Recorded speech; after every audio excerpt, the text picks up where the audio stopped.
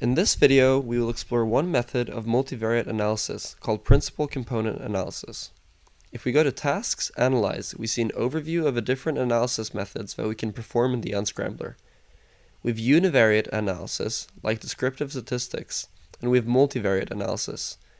For this video, we will select principal component analysis, or PCA, which is a very common multivariate analysis method. When the dialog box opens, the first tab we have is the Model Inputs tab, where you have to define the data that will be analyzed. Here we'll choose our P's data. For rows, we'll select all, but for columns, we'll only be using our sensory measurements. We choose to also identify outliers, and we go on to the Weights tab.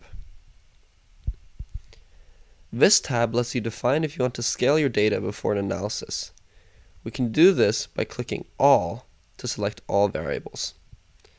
Then, clicking this button, you can divide each value of a variable or column by the standard deviation of a variable or column in order to scale those variables.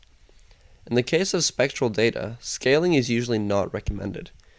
In this case, we could return to unscaled variables by clicking on the Constant button.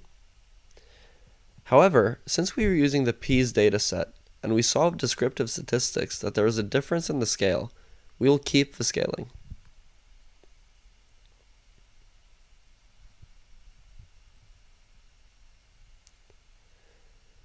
In the Validation tab, you can choose the method you want to use for validating your analysis. We are going to use cross-validation. By clicking Setup, we can choose a specific type of cross-validation.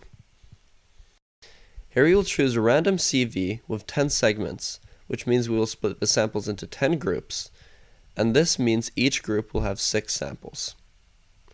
And we click OK after this. Thus we finish, and we see that we get the results for our principal component analysis, where we have an overview of the results with different plots. If we, for example, look at the first plot, which is a scores plot, we can make it bigger by clicking on the cross and holding and dragging to make the plot bigger.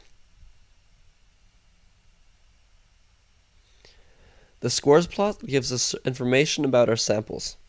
It's usually a good idea to color the samples based on certain groups that we are interested in. We can do this by doing right-click, sample grouping, and then we choose a category variable. And we will use time in this case, which is the category variable that we defined earlier. We can choose to have the samples labeled with their names instead of being labeled by the group they belong to. So here we can see that there are sample clusters or groupings when we analyze the data.